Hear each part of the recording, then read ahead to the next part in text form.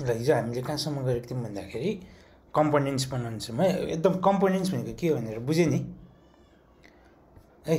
कुनै कुरा पनि अब जस्तै जेमा पनि क्या, अब जस्तै फ्लटरहरू हामीले गर्दा पनि है, फ्लटर पढ्दा पनि रियाक्टहरू गऱ्यो भने एङ्गुलर भ्युजेस जे गर्दा पनि हामी कम्पोनेन्ट्सको कन्सेप्ट आउँछ है त। कम्पोनेन्ट्स भनेको के रहेछ त, कुनै कुरा तिम्रो वेबसाइट्समा रिपिट हुन्छ भने, जस्तै मैले एउटा कार्ड डिजाइन गरेँ, जस्तै एक्जाम्पलको लागि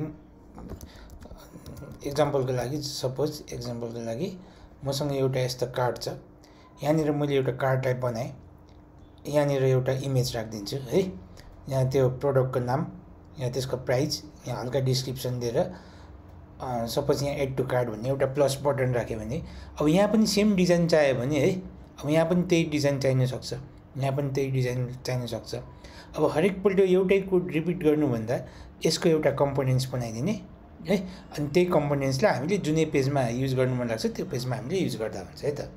भन्नु खोजेको कम्पोनेन्ट्सको सिम्पल डेफिनेसन्स के रहेछ त, केही कुरा रिपिट हुन्छ भने है एउटा पेजमा या कुनै अर्को पेजमा त्यसलाई हामीले एउटा कम्पोनेन्ट्स बनाइदिने अनि त्यसलाई रियुजेबल बनाइदिने है त। त्यसले चाहिँ एकदम सजिलो बनाइदिन्छ क्या, एक ठाउँमा चेन्ज गऱ्यो भने सबै ठाउँमा चेन्ज हुन्छ। क्लाइन्ट्सले मलाई यसको फन्ट चेन्ज गरिदियो भने फन्टलाई बोल्ड बनाइदियो भने पनि सबैको फन्ट्स बोल्ड हुने भयो है त कम्पोनेन्ट्समा।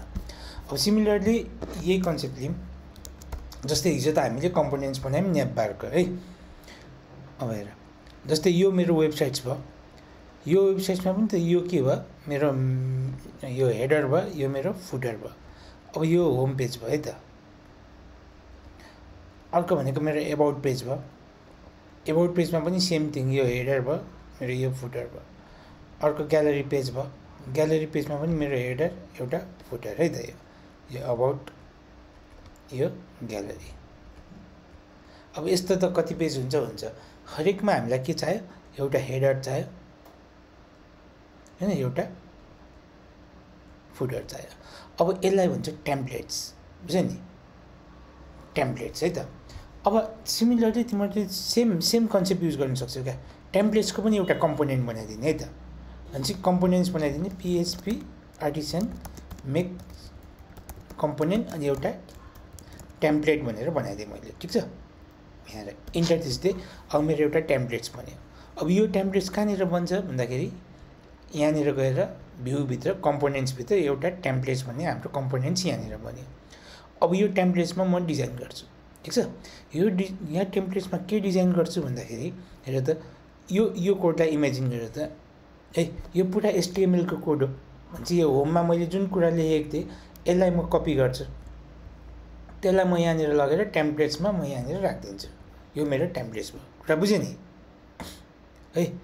अब मैले यो टेम्प्लेट्समा मैले नेप बारलाई यहाँनिर कल गरिदिएँ, ठिक छ।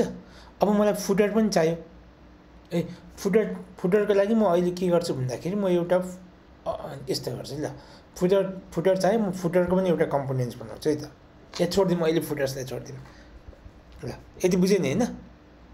अब हेर है त, अब यहाँनिर अलिकति याद गर्नुपर्ने कुरा के छ भन्दाखेरि कन्फ्युजन नहो, जस्तै मेरो यो हेडर सेक्सन्स र यो फुटर सेक्सन सबैमा मेरो सेम भयो है, यो मेरो टेम्प्लेट्स भइहाल्यो। अब मैले यो टेम्प्लेट्समा हेर त, मैले यो टेम्प्लेट्समा मैले के गरिदिएँ, यो मेरो हेडरमा मैले केलाई राखिदिएँ, जस्तै टेम्प्लेट्स भयो मेरो, यस्तो गरिदिनु सक्छु तिमीहरूलाई कन्फ्युज भयो भने। एउटा मैले हेडर बनाएँ, एउटा मैले मेन सेक्सन्स बनाएँ, एउटा मेरो फुटर बनाएँ। अब मेरो यो डिजाइन जस्तै भयो, हेर त, हेडर, यसलाई मैले मेन भनेर दिएँ त, हेडर मेन फुटर भयो, header main footer.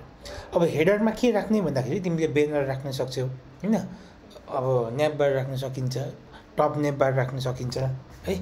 Top nap बार भनेको यस्तो क्या, यहाँनिर सानो एउटा केही इन्फर्मेसन दिने, यहाँभित्र चाहिँ न्याप बार राखिदिने, यस्तो गर्न सकिन्छ। जे गर्दा पनि भयो, जे राख्नु मन लाग्छ, जुन कुरा हरेक पेजमा रिपिट हुन्छ त्यसलाई हेडरमा राखिदिँदा भयो। तर म अहिले केसमा म यहाँनिर के गर्छु, हेडरमा न्याप बारलाई मात्रै राख्छु, एक्स, मेरो न्याप बारको नाम के थियो, कम्पोनेन्ट्सको नाम, यो अगाडिको न्याप बार जे छ त्यो नाम लेखिदिने न्याप बार है। यसको मिनिङ के हो त, यसलाई यो लेख्दा पनि भयो, यो लेख्दा पनि भयो, सर्टकटमा के हो त यस्तो हो क्या। यो एक्स भनेको चाहिँ ट्याग हो कि के हो? हैन, ट्याग होइन, एक्स भनेको कम्पोनेन्ट्स, यो कम्पोनेन्ट्सलाई डिनोट गर्छ क्या। एक्स माइनस छ, एक्स माइनस भनेको चाहिँ कम्पोनेन्टलाई बुझ्छ क्या यसले है। एक्स माइनस भनेको यो कम्पोनेन्ट भित्रको यो न्याप बारलाई लिने भनेको क्या, बुझ्यौ? अब मैले हेडरमा के राखेँ, यो राखेँ। अब फुटरमा म के लेख्छु भन्दाखेरि आइएम फुटर भनेर यहाँ लेख्दै त अहिले एकदम ठिक छ। अब हेर, अब मसँग मैले टेम्प्लेट्स बनाएँ। अब मसँग के छ भन्दाखेरि यहाँ home page, about page, gallery page अनि अर्को के छ, एउटा कन्ट्याक्ट पेज पनि छ है त हिजोको डिजाइनमा हाम्रो। एउटा कन्ट्याक्ट पेजमा पनि सेम यो सेम जान्छ, मुनिको सेम जान्छ। अब चेन्ज हुने पार्ट भनेको यो पार्ट मात्रै हाम्रो चेन्जेबल हो है, यो मात्रै हाम्रो चेन्जेबल पार्ट हो। यो डेटा चाहिँ हाम्रो चेन्जेबल पार्ट हो। यो मेन बडीमा जे कुरा यहाँनिरको पार्ट मात्रै चेन्ज हुन्छ, यो सबै सेम हुन्छ है। अब हेर है त, यो कम्पोनेन्ट्सलाई यसलाई यहाँनिर कसरी ल्याउने त? अब होम पेजमा यत्रो लामो कोड लेख्नु परेन क्या, सेम हिजोको जस्तै। यसलाई म सबैलाई मेटाइदिन्छु है, यसलाई सबैलाई मेटाएर अब यो कम्पोनेन्ट्सलाई ल्याउनुको लागि के गर्नु पऱ्यो, एक्स अनि मेरो टेम्प्लेट्स कम्पोनेन्ट्सको नाम के छ, टेम्प्लेट। अब यसमा चाहिँ यस्तो नगर्ने क्या, किनभने हामीसँग त यो पार्ट पनि लेख्नुपर्ने हुन्छ नि त। यसलाई चाहिँ के गर्ने भन्दाखेरि यस्तो गर्ने, बुझ्यो? अब यति गरिसकेपछि हेर है त, अब यति गरिसकेपछि म पिएचपी आर्टिसन सर्ट गरिदिन्छु है। टेम्प्लेट्समा हाम्रो के छ हेर त, म यहाँ मेनमा के लेख्छु भन्दाखेरि आइएम टेम्प्लेट पेज भनेर लेख्छु है त। अब हेर है त, कहाँ कन्ट्रोलर यति चाहिँ भने यहाँनिर हेर त, ओ किन दुईवटा मेन्यु आयो, ए ठिकै छ त। आइएम टेम्प्लेट्स पेज भयो अनि फुटर पनि आयो है। तर मलाई आइएम टेम्प्लेट्स पेज होइन, मलाई आइएम होम पेज भनेर आउनु पऱ्यो त्यहाँ, किनभने यहाँनिर हामी के गर्छौँ, यो डेटा त मैले यहाँनिर त लेख्नु पाएन होइन। यहाँनिर डेटा त मैले यतादेखि पास गर्नुपर्ने हुन्छ, यहाँदेखि चाहिँ पास गर्नुपर्ने हुन्छ। यहाँदेखि कसरी पास गर्ने भन्दाखेरि यहाँनिर तिमीले के लेख्यो भने हेलो वर्ल्ड मैले लेखेँ भने, अब रिफ्रेस गऱ्यौँ भने त्यो हेलो वर्ल्ड यहाँ देखेँ त, देखेन। यहाँनिर त केही पनि देखेको छैन। म यसलाई सेबल गरिदिन्छु है त। हेर, मैले टेम्प्लेट्समा मैले मेनमा मेरो केही छैन, यो र यो मेरो फिक्स भयो। मैले यतादेखि यो टेम्प्लेट्सभित्र मैले हेलो वर्ल्ड लेखेँ भने यो कहाँ आएर बस्नु पऱ्यो, यो मेनमा यहाँ आएर बस्नु पऱ्यो। यसलाई रिफ्रेस गऱ्यो भने हेर त आयो हेलो वर्ल्ड, आएन नि त है। त्यसलाई यहाँ ल्याउनुको लागि हामीले के गर्नु पऱ्यो भन्दाखेरि यो टेम्प्लेट्समा यस्तो गर्ने डलर स्लट, बुझ्यो नि? स्लट भनेको ढोका बनाइदिएको हो क्या। बस अब मैले यहाँनिर टेम्प्लेट्सको बिचमा जे लेख्छु अब त्यो चाहिँ कहाँनिर आउँछ त, टेम्प्लेट्सको यहाँनिर आएर बस्छ अब है। अब मैले रिफ्रेस गरेँ भने अब मेरो हेलो वर्ल्ड भनेर आयो। अब तिमीले यहाँनिर मजाले डिजाइन गर्न सक्छौ। अब सिएसएसको कोड ल्याएर यहाँनिर जे राख्नु मन लाग्छ होइन। H1मा आइएम हेडिङ 1, अब त्यसको बारेमा एउटा प्याराग्राफ लेख्यो पी, अनि लोरेम लेखेर मलाई 50 वर्ड की चाहियो, म 50 लेखेर इन्टर दिन्छु। यसलाई ब्रेक गर्नुको लागि अल्ट र सी थिचे, अल्ट र जेड थिचे भने यसलाई ब्रेक गरिदिन्छ। म्याकबुकमा कमान्ड र जेड है। म एउटा प्याराग्राफलाई यसलाई फेरि कपी गर्दै यो मेरो अहिले मैले रफली एउटा डिजाइन गरेँ क्या त, यो मेरो होम पेज भयो। अब रिफ्रेस गरेँ भने होम पेजमा हेरेर त डिजाइन भयो। अब सिमिलरली म के गर्न सक्छु, ग्यालेरी पेजमा जान्छु। ग्यालेरी पेजमा पनि के गर्ने, एक्स टेम्प्लेटलाई मैले यहाँ लिएँ है, अनि यसलाई क्लोज गरिदिन्छु। अब ग्यालेरी पेजमा पनि म यहाँनिर H1मा आइएम ग्यालेरी पेज, अब ग्यालेरी पेजको म यहाँनिर डिस्क्रिप्सन्स दिएँ है त। लोरेम 50 वर्डको मैले के चिज लेखेँ यहाँनिर। अब म ग्यालेरी पेजमा गएँ भने I'm gallery page I'm footer यहाँनिर छ, यो हेडर छ। टेम्प्लेट्सको कन्सेप्ट बुझ्यो नि? बुझ्यो? यसमा के छ प्रब्लम छैन सर। सिमिलरली कन्ट्याक्ट पेजमा पनि म यसलाई नै कपी पेस्ट गरिदिएँ है त। अब बाँकी त सबै यही त हो नि होइन। यहाँनिर पनि पेस्ट गरिदिएँ, एबाउटमा पनि यसलाई सबैलाई काटेर यहाँनिर पेस्ट हानिदिएँ। कन्ट्याक्टमा यो भइहाल्यो, ग्यालेरी यो होइन। यो आइएम यहाँनिर होम पेज भनेर लेख्दिएँ, I'm gallery page, I'm contact page, I'm about page, ठिक छ है। ल अब रिफ्रेस गऱ्यौँ भने अब हरेक पेजमा गयो भने हेर त है, बुझ्यो नि? फुटर चाहेको त्यहीँ छ, यो सबै यहाँ छ। यति बुझ्यो नि है? बस पहिलो स्टेप्स भनेको तिमीले यति बुझ्नु पऱ्यो क्या। यति कन्सेप्ट बुझ्नु पऱ्यो है। यति बुझ्यो भने एउटा लगभग वेबसाइट सक्यो भन्दा पनि हुन्छ। बाँकी त डिजाइनिङको काम मात्रै भएर त ठिक छ। अब हेर, अब हामीले यसलाई डिजाइन गर्नुको लागि अब यहाँ कतिले HTML गरेको छ या कतिले गरेको छैन। म बेसिक कुराहरू के देखाउँछु भन्दाखेरि तिमीहरूले धेरै कुराहरू बुझ्नु पर्दैन हैन। म डिपली त्यो HTML को ट्युटोरियल त उता पनि छ W3 स्कुलमा, धेरै कुरा बुझ्नु परेन। बस तिमीले के बुझ्नु पर्यो भन्दा हेडिङ ट्याग बुझ्नु पर्यो है, एउटा प्याराग्राफ पी ट्याग बुझ्नु पर्यो। हेडिङ ट्याग भनेको H1 to H6 हुन्छ है। अनि कुन हेडिङ युज गर्ने भन्दाखेरि तिमीलाई जुन मन लाग्छ त्यही हेडिङ युज गर्दा हुन्छ। तर SEO को टर्ममा फर्स्ट प्रायोरिटी H1 लाई दिन्छ, सेकेन्ड प्रायोरिटी H2 लाई दिन्छ है त। जहिले पनि SEO मा उयो गर्दाखेरि H1 मा लेख्ने। H1 लाई ठुलो सानो भन्ने त हामीले SEO देखि पनि CSS देखि पनि ठुलो सानो बनाउन सकिहालिन्छ। प्याराग्राफको लागि पी ट्याग हैन, एउटा इमेजको लागि IMG भन्ने ट्याग छ, अर्को लिङ्कको लागि ए ट्याग छ हैन।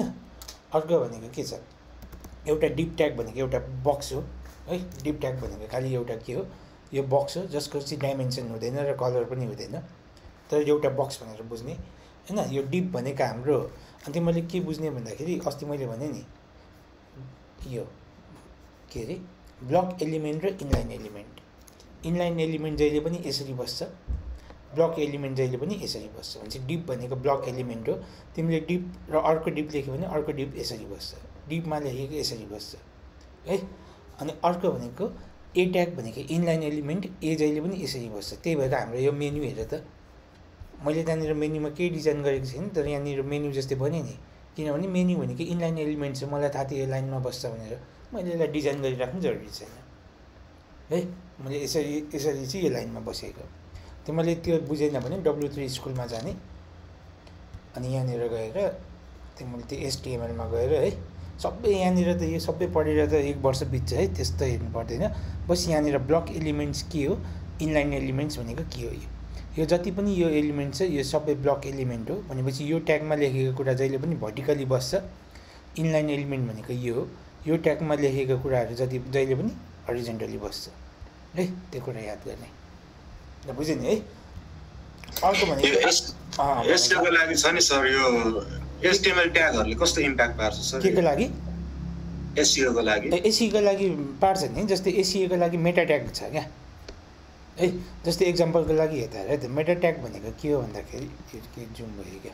अब मेटा ट्याग भनेको चाहिँ कस्तो हो भन्दाखेरि जस्तै जुन हाम्रो यो होम पेज हुन्छ नि, यो टेम्प्लेट्स, अन्त यो टेम्प्लेट्समा हो यहाँनिर तिम्रो के हुन्छ भन्दाखेरि यो जुन मेटा ट्याग भन्ने छ ठिक छ।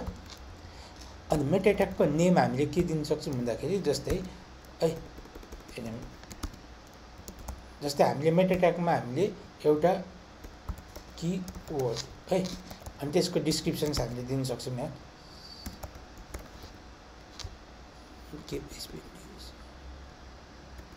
डिस्क्रिप्सन्स है। जस्तै अब मैले यो के को स्कुल के को वेबसाइट बनाउँदैछु त हैन। सपोज एक्जाम्पलको लागि मैले यो स्कुलको वेबसाइट बनाउँदै, जस्तै कोड आइडीको वेबसाइट बनाउँदैछु अनि कोड आइडीमा मान्छेले गुगलमा के गरेर सर्च गर्छ। अब यसको त धेरै हुन्छ सर्च इन्जिनहरू है, जस्तै गुगल किवर्ड्सहरू हुन्छ।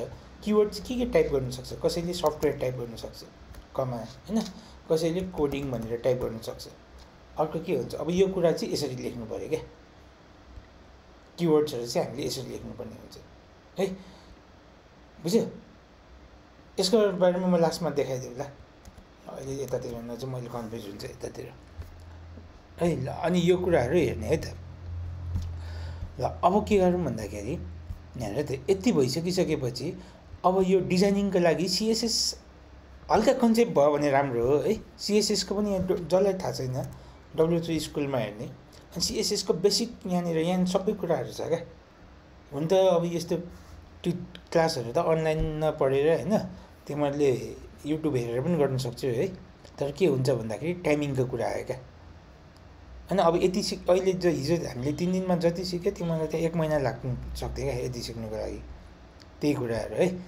अब CSS मा हेर त, CSS मा गयो, CSS मा सिक्ने है, बेसिक कुराहरू सिक्ने, CSS को सिन्टेक्सहरू हेर्ने क्या, कसरी चल्छ हैन सीएसएस को सिन्टेक्स कसरी चल्छ यो कुरालाई अहिले छोडी म यो कुरालाई पनि देखाइदिउँला सर्टकटमा म देखाइदिउँला अहिले के गरौँ भन्दाखेरि हामीलाई यस्तो बोरिङ वेबसाइट छैन क्या हैन हामीलाई यो बोरिङ वेबसाइट छैन यसलाई चाहिँ अलिकति कसैले पैसा तिरेर दिएको वेबसाइट कस्तो हुन्छ अलिक इन्ट्रेस्टिङ वेबसाइट्स बनाऊँ है त यसलाई अब इन्ट्रेस्टिङ वेबसाइट्स बनाउनुको लागि हामी के गर्छौँ भन्दाखेरि बुटस्ट्र्याप युज गर्छौँ बुटस्ट्र्यापको लागि के गरिदिने getbootstrap.com मा जाने बुटस्ट्र्याप भनेको सीएसएस को फ्रेमवर्क हो है अब के गर्ने भन्दाखेरि पहिलो चिज सीएसएस को जुन लिङ्क छ यो बुटस्ट्र्यापले अलरेडी लेखिसकेको छ र उसले इन्टरनेटमा हालिदिएको छ बस त्यो लिङ्कलाई म के गर्छु यहाँ सिडिएन भनेको कन्टेन्ट डेलिभरी नेटवर्क चाहिँ इन्टरनेटमा मात्रै यो चल्छ इन्टरनेट छ भने मात्रै यो लिङ्क चल्छ यसलाई मैले कपी गरेँ चाहिँ सीएसएस को कोडलाई म के गर्छु सबै पेजमा लेख्नुको ठाउँमा म मेरो टेम्प्लेट्सको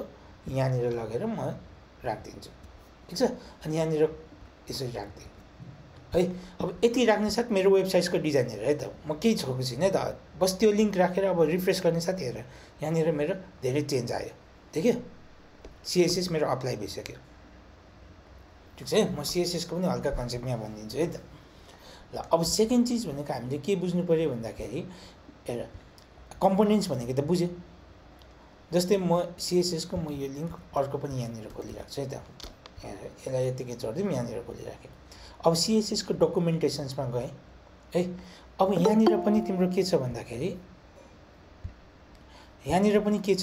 हेर त कम्पोनेन्ट्स यो कुराहरू म आउँछु तर यहाँ पनि हाम्रो के छ कम्पोनेन्ट्स भन्ने कुरा छ यहाँनिर देख्यो कम्पोनेन्ट्स अनि सीएसएसले हाम्रो लागि सबै कम्पोनेन्ट्सहरू बनाइदिइसकेको छ बस हामीलाई के चाहियो न्याप बार चाहियो म यो न्याप बारलाई क्लिक गर्छु है अनि यहाँनिर क्लिक गरिसकेपछि यहाँ न्याप बारको मलाई कोड दिन्छ अनि चाहिँ पहिलो चिज मलाई के दिएको छ यस्तो खालको न्याप बार दिएको छ यसको कोड यहाँ छ यस्तो छ भनेर मलाई यहाँनिर दिएको छ है अर्को भनेको यस्तो खालको ब्रान्ड मात्रै चाहियो भने तिम्रो कोड यहाँ छ है यस्तो लोगो मात्रै चाहियो भने यहाँनिर छ सबै दिएको छ म सिम्पल के गर्छु भन्दाखेरि म यो न्याप बार युज गर्छु ठिक छ मलाई यस्तो खालको न्याप बार चाहियो बस त्यसको लागि म यो कोडलाई कपी गरेँ हेर है त न्याप बारलाई यसलाई कपी गरेँ कपी गरिसकेपछि मेरो न्याप बार कम्पोनेन्ट्स कहाँ छ यहाँ छ पछि यहाँनिर छ है त अब म यो कोडलाई हटाइदिन्छु क्या मलाई यो चाहिएन म मेरो त्यो कपी गरेको न्याप बारलाई म यहाँ पेस्ट गरिदिएँ सकियो है हेर मैले यहाँनिर खालि मैले कपी पेस्ट मात्रै गरेँ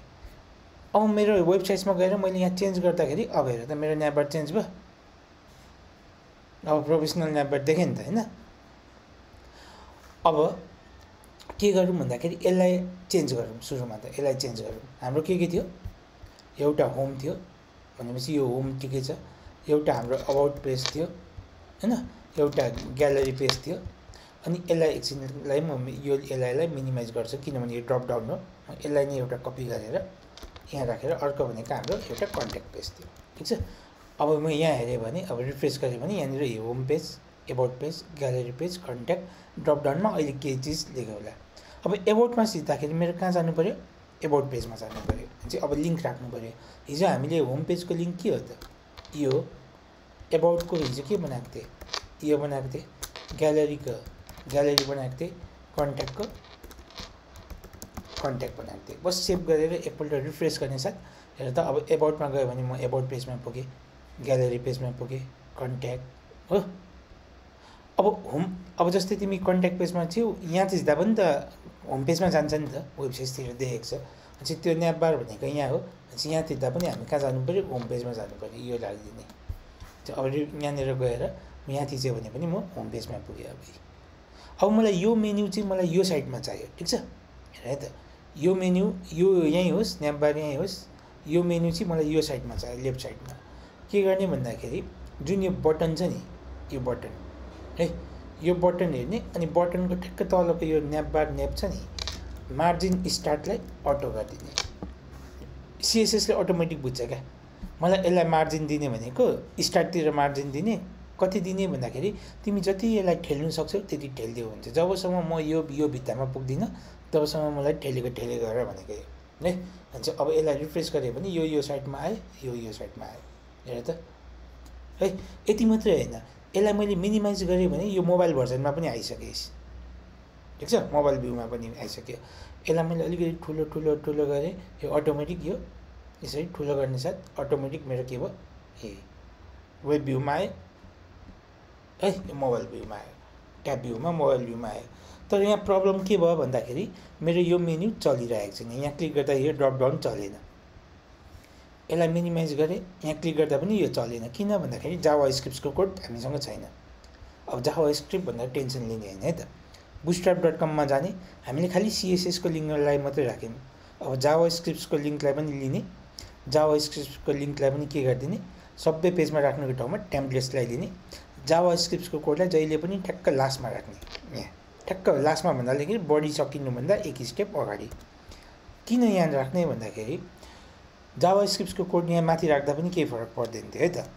तर के हुन्छ भन्दाखेरि जावा स्क्रिप्टको कोड माथि राख्यो भने सुरुमा जावा स्क्रिप्टको कामहरू यसले गर्छ है, अनि तिम्रो प्रोग्रामले तिम्रो वेबलाई अलिकति स्लो बनाइदिनु सक्छ क्या, बुझ्यो नि। किनभने जावा स्क्रिप्टले त के क्यालकुलेटरहरू गर्छ होइन, के डिजाइनहरूमा फङ्सनहरू लेखेको हुन्छ।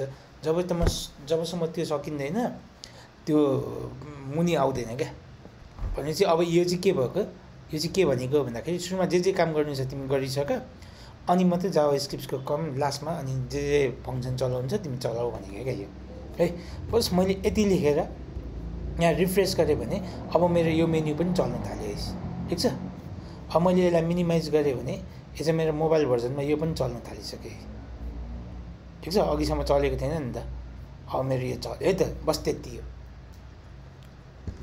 बुझ्यो है। अब अर्को यसमा के छ कन्फ्युज यतिसम्म, के छ यतिसम्म कन्फ्युज छैन भने अगाडि बढौँ है त। अब के अरे बुटस्ट्र्यापमा तिमीहरूले दुईवटा कुरा बुझ्नु पऱ्यो है त। एउटा कन्टेनर भन्ने उयो क्लास बुझ्नु पऱ्यो, एउटा कन्टेनर फ्लुइड भन्ने कन्टेनर FLUID है त। एउटा कन्टेनर फ्लुइड, एउटा कन्टेनर फ्लुइड। सपोज तिम्रो यो वेबसाइट्स भयो, तिमीलाई जस्तै कुनै वेबसाइट्स हाफ पेजको हुन्छ नि, यति मात्रै हुन्छ नि, तिम्रो स्क्रिनको यति मात्रै हुन्छ नि। सपोज यस्ता खालको वेबसाइट्स बनाउनु पऱ्यो भने कन्टेनर युज गर्ने है। तिमीलाई फुल पेज वेबसाइट्स बनाउनु भने यहाँदेखि यहाँसम्म फुल पेज वेबसाइट्स बनाउनु पऱ्यो भने कन्टेनर फ्लुइड युज गर्ने, ठिक छ। ल अब हेर कन्टेनर फ्लुइडको डेफिनेसन्स त बुझ्यो। जस्तै मलाई यो न्याप बारलाई मलाई यति यहाँदेखि ल्याउनु छ भने चाहिँ अब मैले के गर्नु पऱ्यो, म न्याप बारमा जान्छु, जुन यो कन्टेनर फ्लुइड छ नि हेर त न्याप बारको, त्यसलाई म फ्लुइडलाई हटाइदिन्छु, सेभ गर्दै। सेभ गरिसकेपछि अब कन्टेनर भनेको यति हाफ पेज भएको, अब यतिमा आयो, हेर्दा पनि मजाको देखेँ नि त, ठिक छ। अब जुन आइएम ग्यालरी पेज भन्ने छ है, मैले होम पेजमा जुन यो लेखेको छु, अब यसलाई पनि मैले के गर्नु सकिन्छ हेर त। डिप भनेको मैले एउटा बक्स हो, डिप ट्याग भनेको एउटा बक्स हो, त्यहाँभित्र मैले एउटा क्लास लेख्नु पऱ्यो। त्यो क्लासको नाम के हो, कन्टेनर है। सर्टकट यति लेख्दा यो कि क्लास हुन्छ कि आइडी हुन्छ, हामीले क्लास दिने है त। यो सबै यो कन्टेनर बुटस्ट्र्यापले डिफाइन गरिदिइसकेको हुन्छ क्या, बस हामीले ट्यागको नाम मात्रै याद गर्नु पऱ्यो। यही चिजलाई सर्टकटमा हेर है त। क्लासलाई डटले जनाउँछ, ट्यागलाई आइडीलाई ह्यासले जनाउँछ। मलाई अघिको लाइन लेख्नु पऱ्यो भने सर्टकटमा म के गर्छु, डट लेख्छु। डट भनेको क्लासको नाम लेख्छु, यसरी कन्टेनर इन्टर दिन्छु, बुझ्यो नि होइन सर्टकट। अब यहाँनिर लगेर म यसलाई पेस्ट गरिदिन्छु। अब सेभ गऱ्यो भने अब यो होम पेज के हुन्छ, रिफ्रेस गऱ्यो भने मेरो यो ग्यालरी पेज भयो। मेरो होम पेजमा जाउँ, होम पेज हेरेर ठ्याक्क न्याप बारको यो मुनि आयो, अब मजाको देखेँ नि त होइन वेबसाइट्स है त। ल अब के गरौँ भन्दाखेरि हेर है त, म CSSको पनि हल्का कन्सेप्ट यहाँ दिन्छु। अब के गरौँ भन्दाखेरि पहिलो चिज मलाई एउटा क्यारोसेल चाहियो है त। क्यारोसेल भनेको स्लाइड, इमेजलाई स्लाइड गर्ने। बुटस्ट्र्यापमा यहाँनिर छ क्यारोसेल भनेको कम्पोनेन्ट्स लिने है। कम्पोनेन्ट्स कहाँ छ, क्यारोसेल भन्ने यहाँनिर छ। अब क्यारोसेल कस्तो खालको क्यारोसेल छ, एउटा यस्तो खालको लिने कि यस्तो खालको लिने हो कि एउटा सिम्पल खालको लिऊँ न, ल यही लिऊँ म, यसलाई यस्तो खालको लिऊँ, मुनि यो डट भएको यो क्यारोसेललाई लिएँ। अनि चाहिँ यसलाई पनि म एउटा कम्पोनेन्ट्स बनाइदिन्छु। किन म यत्रो कोड यहाँनिर लेख्ने है। म के गर्छु भन्दाखेरि यसरी गएर सुरुमा कमेन्ट्स दिन्छु क्या, होम पेजमा के राख्ने भन्ने कुरा, म यहाँ के राख्ने भन्ने कुरा होम पेजमा म एउटा कमेन्ट दिन्छु। नम्बर 1मा म क्यारोसेल राख्छु, नम्बर 2मा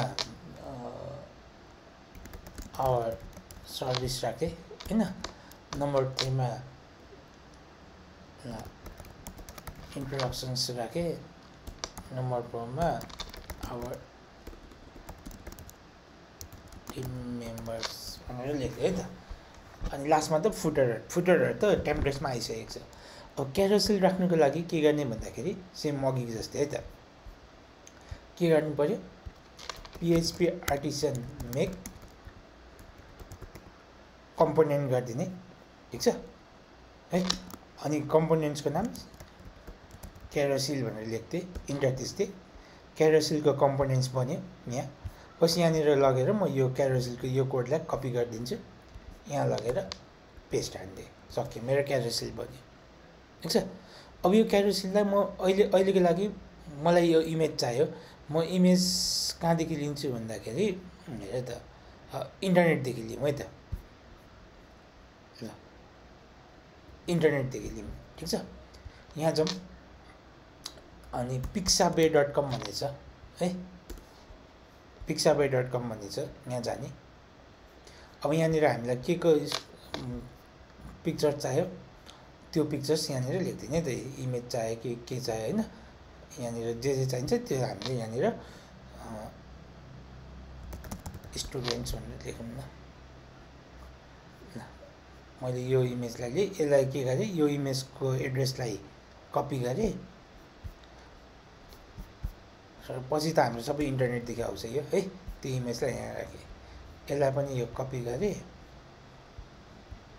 अहिले काम चलाउनुलाई मात्रै यो राखेको मैले यसलाई पनि यो एड्रेसलाई कपी गरेँ अनि यसलाई यहाँनिर राखिदिएँ बस यति राखेर यो डट भयो है यति राखेर सेभ गरिसकिसकेपछि अब यहाँनिर हामीले रिफ्रेस गऱ्यौँ भने यहाँ केही देखियो देखेन किन देखेन भन्दाखेरि हामीले त्यो कम्पोनेन्ट्सलाई त कलै गरेको छैन पछि यो कम्पोनेन्ट्सलाई त कल गर्नु पऱ्यो नि त कहाँ भन्दाखेरि होम पेजमा किनभने यो मलाई होम पेजमा मात्रै चाहिएको यहाँ जान्छु अब के गर्नु पऱ्यो त क्यारोसेललाई कल गर्नुको लागि एक्स अनि त्यसको कम्पोनेन्ट्सको नाम के छ क्यारोसेल है मलाई 2 लाइन चाहिएन सेभ गर्दै सकियो यति हो रिफ्रेस गरौँ अब मेरो यहाँ क्यारोसेल चल्न थाल्यो हेर त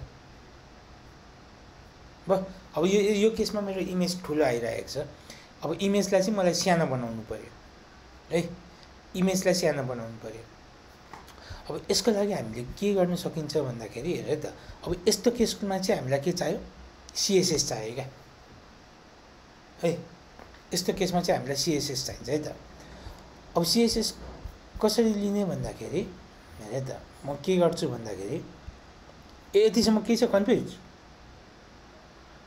ठिक छ अहिले यो फोटोलाई सानो नबनाऊँ ल त्यो भोलिको दिनमा गरेर अहिले आज फोटो मात्रै राख्न सकौँ यहाँ जस यो मात्रै राख्न सक्यो यसलाई मिलाउने काम भनेको नेक्स्ट प्लेयरतिर हामीले गर्न सकिन्छ जस बुझ्यो नि यति के छ कसैलाई कन्फ्युज यो नेभिगेसन र क्यारोसेलको एउटै कम्पोनेन्ट बनाएर चाहिएको मात्र तान्नु हैन मिल्दैन किनभने नेभिगेसन्स भनेको हरेक पेजमा हुनु पर्यो क्यारोसेल भनेको होम पेजमा मात्रै हुन्छ चाहिएकोलाई मात्र कल गर्न पाइएन मिल्दैन त्यस्तो गर्नु मिल्दैन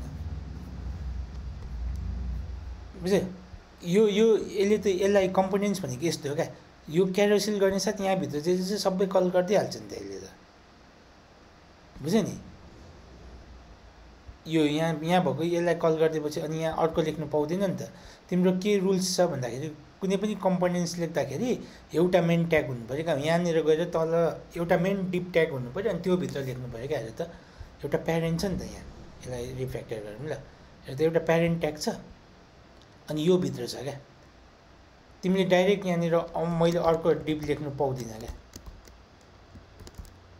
यसरी लेख्नु पाउँदैन है एउटै ट्याग हुनु पऱ्यो क्या मेन ट्याग हुनु पऱ्यो उसमा ल यति बुझ्यो नि है के छ अब नबुझेको स्लटको बुझ्यो नि है ल अर्को हेरौँ ल अब हेर अनि जस यो हामीले के बुझ्यौँ यो कन्टेनर र कन्टेनर फ्लुट भन्ने बुझ्यो होइन अब अर्को कन्सेप्ट हामीले के बुझ्नु पऱ्यो रो र कलम है के अरे बुस्ट्र्यापमा बुझ्ने भनेको रो र कलम जबसम्म तिमीले रो र कलम युज गर्दैनौ अनि के अर्को कुरा के बुझ्ने भन्दाखेरि जहिले पनि रो र कलम लेख्दाखेरि कलम जहिले पनि रो भित्र हुन्छ अनि रो जहिले पनि कन्टेनर या कन्टेनर फ्लुइड भित्र हुन्छ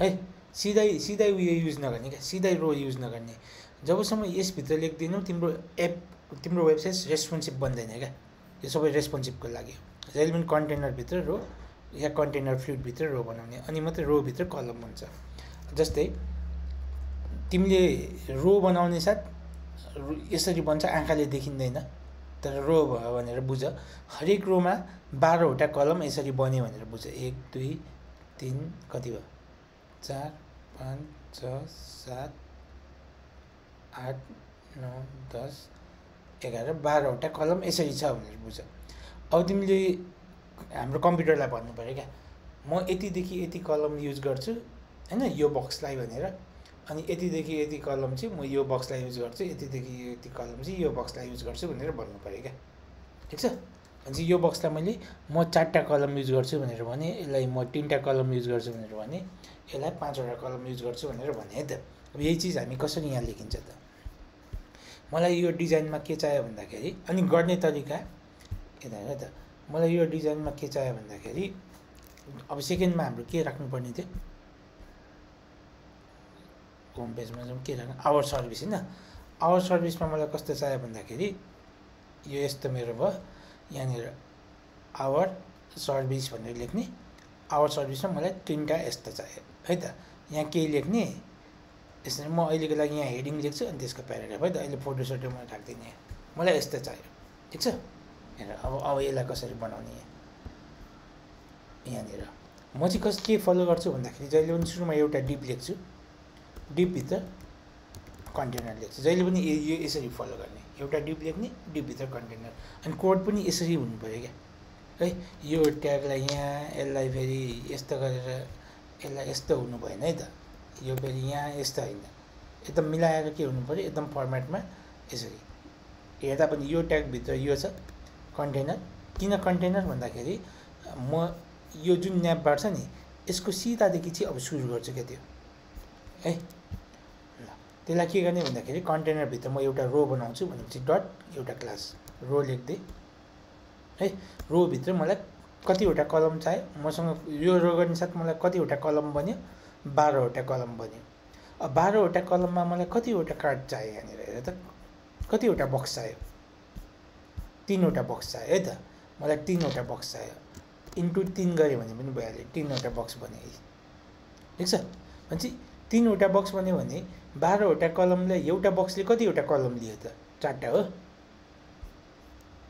भनेपछि यहाँनिर के लेख्ने क्लास हैन COL 4 लेख्ने यसरी ठिक छ यहाँनिर पनि मैले क्लास COL 4 लेखेँ यहाँनिर पनि क्लास COL 4 लेखेँ ठिक छ है म यसमा के लेख्छु भन्दाखेरि यो बक्सभित्र लोरेम यहाँ जति जेनेरेट हुन्छ त्यही लेख्थेँ है यहाँनिर पनि लोरेम भनेर लेखेँ यहाँनिर पनि लोरेम बुझ्यो नि यति गरेर अब यहाँनिर हामीले यहाँनिर खै कहाँ यहाँ गएर मैले रिफ्रेस गरेँ भने अब हेरेर 3टा बक्स आफै बन्यो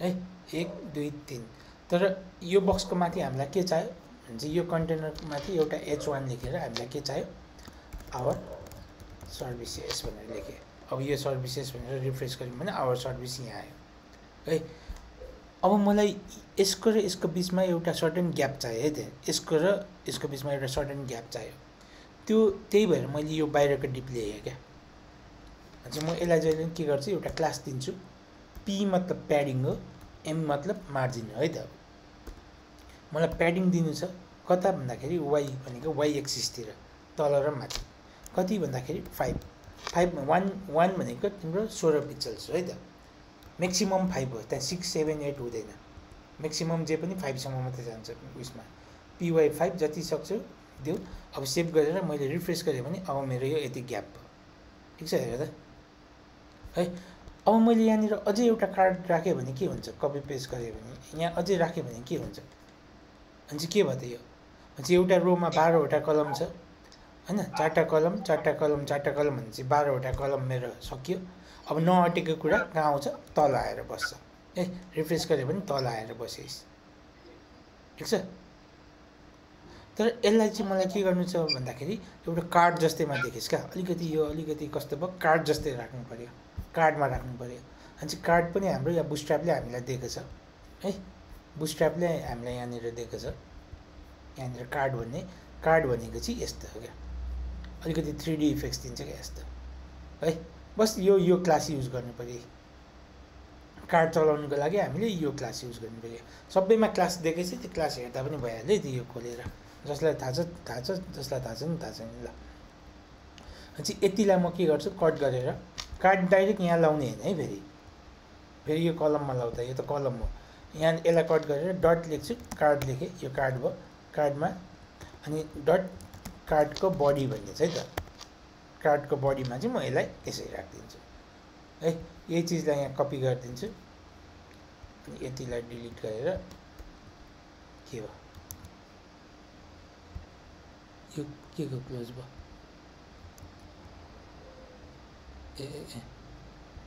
यो कार्ड यहाँ भयो, कार्ड यहाँ भयो होइन, यति यहाँदेखि यतिलाई कपी गर्दै कट गर्दै होइन, यहाँदेखि यहाँसम्मलाई डिलिट गरिदिउँ। अब त्यसलाई पेस्ट गरिदिउँ। त एउटा कार्ड, 2टा 3टा 4टा 5 6 7 8 भन्छ। 8वटा राखिसकेपछि के भयो, यो यस्तो हुने भयो त, ठिक छ, अटोमेटिक मिलेर बस्छ क्या।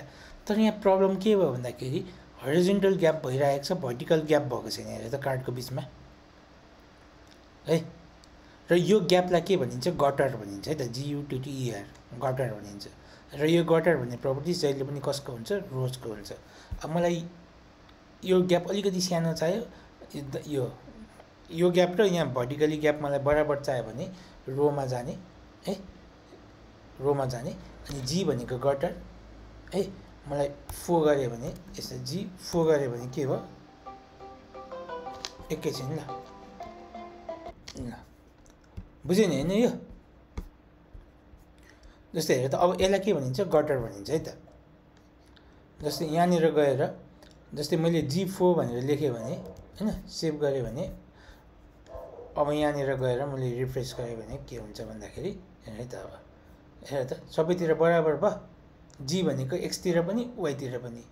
मलाई यो वाइतिर चाहिँ अलिकति, मलाई यो यतातिर चाहिँ अलिकति धेरै ग्याप भयो, अलिक सानो सानो ग्याप दिने भए, किनभने यो मोबाइलको लागि पनि हो क्या है, मोबाइलको लागि पनि हाम्रो के हुन्छ त, यो यस्तो हुन्छ है त, यो गटर। अब यो ग्यापलाई जस्तै तिमीले अब म्याक्सिमम कतिसम्म जान्छ यो गटर, 5सम्म कि 4सम्म, 5 जान्छ, 5सम्म है, जे पनि 5सम्म मात्रै जान्छ है त, 6 उता जाँदैन। अब यसलाई अलिकति सानो बनाउनु छ भने तिमीले 1 दिँदा पनि भयो है, सानो सानो ग्याप भयो। तिमीलाई यो तलतिर मात्रै बनाउनु छ भने GY भनेको Y एक्सिसतिर हामीले दिने, Y यो के भयो है, उल्टो भयो क्या यो त, GY GX 4 दिउँ है त, 3 दिए ल, GX तिर भयो, GY तिर गर्दाखेरि तलतिर यस्तो भयो है त, ठिक छ। यसरी हामीले यो गटर युज गर्न सकिन्छ। अब प्रब्लम यहाँनिर के छ भन्दाखेरि हेर त, जस्तै हामीले के गर्नु पर्यो भन्दाखेरि जहिले पनि यो कुनै पनि एप बनाउँदाखेरि मोबाइल फर्स्ट डिजाइन गर्ने है त, किनभने अहिले म्याक्सिमम मान्छेले के गर्छ, मोबाइल डिभाइसमा हेर्छ है त होइन। हामीले कहिले पनि वेबसाइट्स बनाउँदाखेरि मोबाइललाई चाहिँ फर्स्ट प्रायोरिटी दिने क्या। अनि चाहिँ अब जहिले पनि हामीले के गर्नु पर्यो, मोबाइलमा कस्तो देखिन्छ भनेर हेर्नुको लागि हामीले यहाँनिर यो गुगल क्रोममा या जुनै पनि ब्राउजर्समा यस्तो हुन्छ, यहाँनिर यहाँ जाने, यो मोर अप्सन्समा जाने, डेभलपर्स टुल्स छ, म्याकको लागि यहाँनिर सर्टकट की छ, र विन्डोजको लागि Ctrl+Shift+I होला होइन, Ctrl+Shift+I। यो थिचिसकेपछि हामी यो भ्यूमा जान्छौँ। अनि तिमी कुन चाहिँ मोबाइलमा कस्तो देखिन्छ भनेर हेर्नु पऱ्यो भने हामी यहाँनिर यस्तो आइफोन यसमा हेरेर त कस्तो देख्यो, अब ल कस्तो घिनलाग्दो देख्यो नि त यहाँ मोबाइलमा त, अब होइन डेस्कटपमा त ठिकै थियो, मोबाइलमा हेर्दाखेरि त यस्तो देख्यो भने त होइन, यत्रो पैसा तिर्छ अनि यस्तो खालको वेबसाइट्स देख्यो भने त प्रब्लम हुन्छ। अब यसलाई रेस्पोन्सिभ कसरी बनाउनु त, अब अब रेस्पोन्सिभ बनाउनको लागि हामीले के गर्नु पर्यो भन्दाखेरि हामीसँग एउटा ब्रेक पोइन्ट्स छ है त। अब ब्रेक पोइन्ट्स भनेको के हो? बुटस्ट्र्यापमा जाने, bootstrap.com मा जाने, अनि जस्तै केही थाहा छैन भने ब्रेक पोइन्ट्स भनेर हेर्ने है त। यहाँनिर ब्रेक पोइन्ट्स भनेर एभाइलेबल ब्रेक पोइन्ट्स भनेर हेर्ने के रहेछ त। अब ब्रेक पोइन्ट्स भनेको हामीसँग यहाँनिर छ, ठिक छ। हामीसँग यतिवटा डिभाइसलाई चाहिँ बुटस्ट्र्यापले चाहिँ टार्गेट गरेको रहेछ। चाहिँ एक्स्ट्रा स्मल डिभाइस भनेको त्यसको हाम्रो क्लास के पनि छैन रहेछ, त्यसको क्लासै छैन रहेछ है त। क्लास भनेको हामीले जुन यो क्लास दिन्छौँ नि, यहाँनिर लेख्छौँ नि, त्यो क्लास हो। एक्स्ट्रा स्मलको लागि छैन रहेछ। एक्स्ट्रा स्मल डिभाइस भनेको कस्तो डिभाइसलाई चाहिँ बुटस्ट्र्यापले मान्दो रहेछ? जुन मोबाइलको रेजुलेसन्स यो 576 पिक्सल्सभन्दा कम छ त्यसलाई एक्स्ट्रा स्मल डिभाइस भनेर मान्यो। अब स्मल डिभाइसको क्लास के रहेछ? यो रहेछ। स्मल डिभाइस भनेको 576 भन्दा माथि, यो भन्दा तल, चाहिँ यो दुईटाको बिचमा यसले स्मल डिभाइस भन्छ। जुन मोबाइलको रेजुलेसन्स यतिको बिचमा छ त्यसलाई स्मल डिभाइस। अब सिमिलरली मिड डिभाइस भनेको यो र योको बिचमा है। अब म के गर्छु भन्दाखेरि हेर है त, यहाँनिर लगेर म एमडी थपिदिन्छु। यो जुन कलम छ नि, कलम 4 को ठाउँमा कलम MD4 गरिदिन्छु। यसको मतलब के हो? म सुरुमा यो लेखौँ है त, MD4, यहाँनिर पनि MD4 लेख्दै है त। यहाँनिर पनि यो मिडल डिभाइसलाई मैले यहाँ ब्रेक पोइन्ट लगाइदिएँ MD4, ठिक छ। अर्को यहाँ पनि MD4, यहाँ अझै एउटा रहेछ MD4। यति डिभाइसलाई मैले के गरेँ? MD4 भनेर यहाँनिर मैले ब्रेक पोइन्ट्स लगाइदिएँ त। अब यसको मिनिङ के हो त? यो मिडल डिभाइससम्म के गर्ने? यो मिडल डिभाइस या त्योभन्दा माथि भन्नु खोजेको, यसले के भन्नु खोजेको छ? मिडल डिभाइस भनेको यो डिभाइस रेजुलेसन्स यति या यतिभन्दा माथि, हैन? योभन्दा माथि भनेको यता है, MD भनेको यो डिभाइस या योभन्दा माथि डिभाइसलाई के गर्ने? 4-4वटा कलम युज गर्ने। अनि यो डिभाइसभन्दा सानो भन्नु खोजेको योभन्दा तलको रेजुलेसन छ भने त्यसलाई चाहिँ के गर्छ? यसले अटोमेटिक 12वटा कलम युज गर्छ है त। भन्नु खोजेको अब हेर, मैले यो लेखेर, यो भनेको त हेर त रेजुलेसन कति छ? 375 छ नि त। 375 भनेको त के हो? योभन्दा कम भयो नि त। भनेपछि यहाँ योभन्दा कम भनेपछि MD भनेको त योभन्दा कम भनेपछि त यतातिर पऱ्यो। भनेपछि यसलाई अटोमेटिक यसले 12वटा कलम युज गर्छ। 12वटा कलमको मतलब के हो? फुल रो यसले युज गर्ने भयो। यसलाई रिफ्रेस गर्ने साथ के भयो हेर है त। अब ठ्याक्क हेर त रेस्पोन्सिभ बन्यो। अब मोबाइलमा यस्तो देख्नुपर्ने हो नि त हो। अब लास्टको किन मिलेन भनेपछि लास्टमा मैले एउटा कहाँ छुट्यो? MD यहाँनिर है त। MD4 गरेपछि रिफ्रेस गरेँ भने अब यो पनि के भयो? अटोमेटिक रेस्पोन्सिभ बन्यो। अब यसलाई मैले ठुलो बनाउँदै गएँ, यहाँनिर गएर यसलाई रेस्पोन्सिभ बनाइदिएँ है। यसलाई ठुलो बनाउँदै गएँ हेर है त। यहाँ रेजुलेसन याद गरेँ है त। कतिभन्दा माथि गएपछि यसले उयो कलम युज गर्ने? 768 गइसकेपछि चाहिँ 4-4वटा कलम युज गर्ने भनेको यहाँ माथि रेजुलेसन याद गरेर यसलाई मैले बढाउँदै गएँ। किन यो बढेन?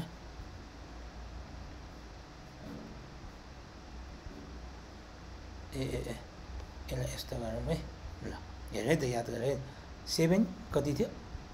68 है त। 768 भन्दा माथि जाने साथ हेर है त, माथि रेजुलेसन्स अहिले 12-12वटा कलम युज गर्दैछ। 768 भन्ने माथि जाने साथ यसले अटोमेटिक के गर्छ?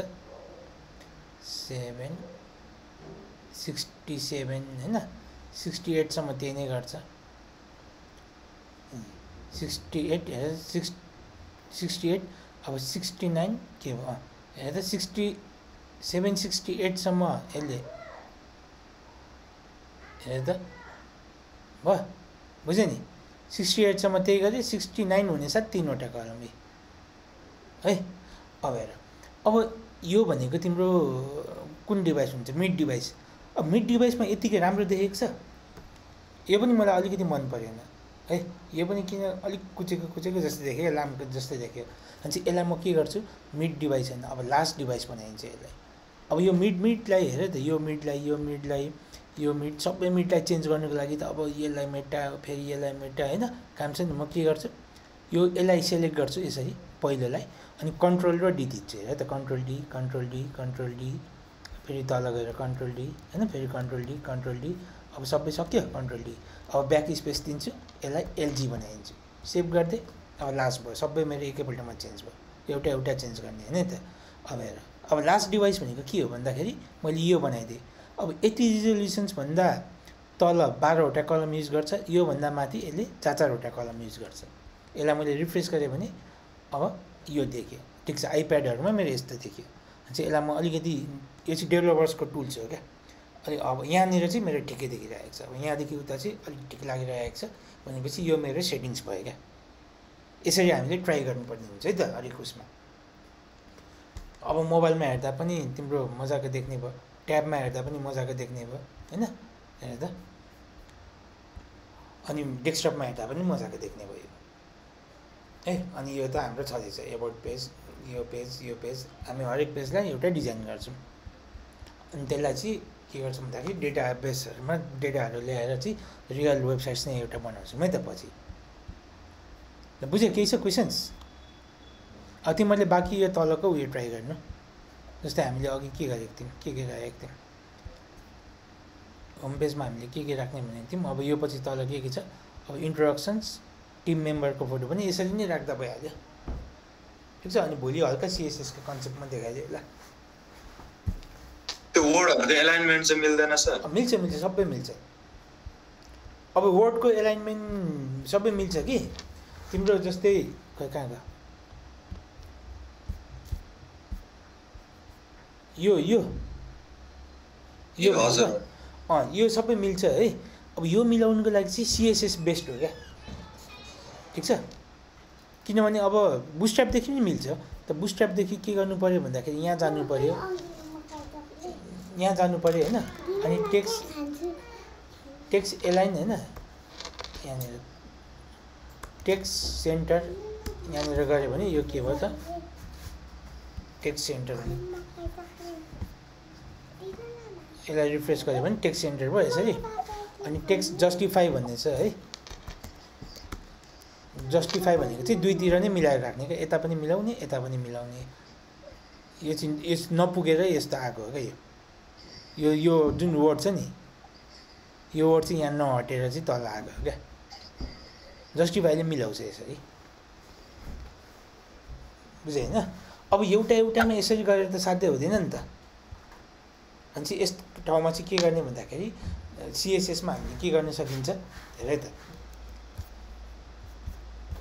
जस्तै मलाई त यो सबैलाई चाहिँ सेन्टरमा राख्नुपर्ने छ टेक्स्ट सेन्टर अनि चाहिँ अब मैले एउटा ठाउँमा मैले यो जुन टेम्प्लेट छ इन्टरनल सिएसएसमा गएँ सिएसएस चाहिँ मलाई मजाले आउँछ कि आउँदैन कतिको मजाले आउँछ ठिक छ आउँदैन भने पनि म हल्का बेसिक टिप्सहरू मात्रै दिन्छु होइन सिएसएसतिर हल्का टिप्सहरू दिउँला अहिलेको लागि चाहिँ म इनलाइन सिएसएस गरेँ टेम्प्लेट्समा गएर होइन यहाँ टेम्प्लेट्समा गएर म यहाँनिर आफ्नै एउटा स्टाइल दिएर हेर त स्टाइल दिएर म मेरो जति पनि जुन यो बडी उयो थियो नि यो कार्ड बडी जुन यो कार्ड बडी थियो नि यो कार्ड बडीलाई जति पनि यो छ टेक्स्ट एलाइन सेन्टर गर्दै त यहाँनिर बस यसरी लेखिदिएपछि तिम्रो यो सबै के भयो त